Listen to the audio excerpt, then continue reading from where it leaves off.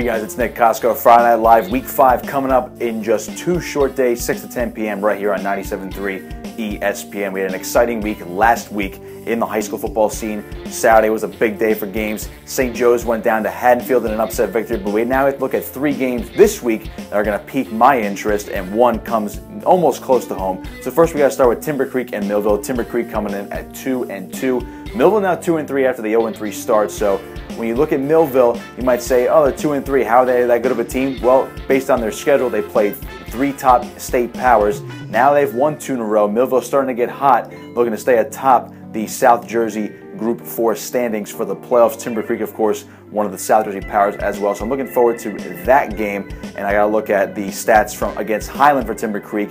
Their quarterback, Fred Jefferson, is fantastic. Now, the stats may not indicate how well he can do, but last week he did pretty well in a tight spot. He was 10 of 20 passing, 182 yards, had a touchdown, did throw 2 picks, but he also can run for over 100 yards. This guy has a lot of potential, so Millville's going to have to do a good job of containing him this week.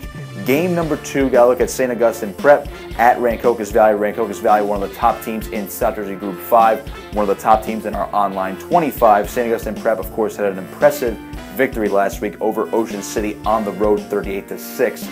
So it's going to be interesting to see what they do this week on the road once again, but against an even better team here in South Jersey, RV. I'm looking for them to roll. They're 3-1. I think they'll give the Prep their biggest challenge since the Prep played St. Joe's earlier this season. Now we go to our final game, and it's Mainland at Oakcrest, a classic Cal matchup. Of course, now everybody in the West Jersey Football League, both 3-2 Mainland, 3-1 Oakcrest. This is for division supremacy. So Ocean City, they lost to the Prep last week, but they're still undefeated in the Independence Division. But when I'm looking at Mainland and Oakcrest, these 2 teams are battling out this week for that last spot, the 1-2 spot, going into the final weeks of the season. So I think it's going to come down between Ocean City and one of these 2 teams. So basically, Mainland Oakcrest, the winner is still alive for the division. Loser, got to have a lot of ground to make up. So I'm looking at Tyquan Campbell for Mainland this week, the running back. And for Oakcrest, I'm looking at Marcus Miller, running back and linebacker. This is going to be a nice battle between these 2 guys as well. And I would love to see Miller go after and try to tackle Campbell. It's going to be a very interesting matchup to watch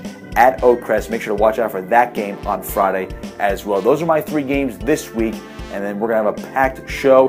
We're going to welcome in Mike Pavlichko of WCTC up in Central Jersey. He's going to talk about the PowerPoints and the playoff structure right around 6:30 on the show this Friday. We might even have Egg Harbor Township head coach Kevin Stetzer join us later in the show as well.